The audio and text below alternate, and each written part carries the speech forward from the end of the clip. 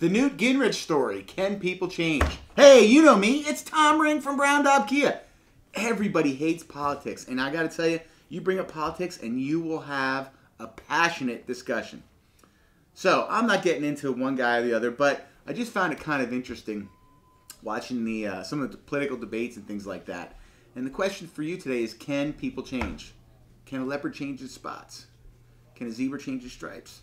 More importantly, can a Newt Gingrich change who he is? You know, I've talked to several people over the last few months, and watching this guy's, ratings and popularity increase greatly. And depending upon who you talk to, some people aren't very happy about this. And they talk about the old Newt, you know. Well, I did a little bit of reading up on this, and it turns out that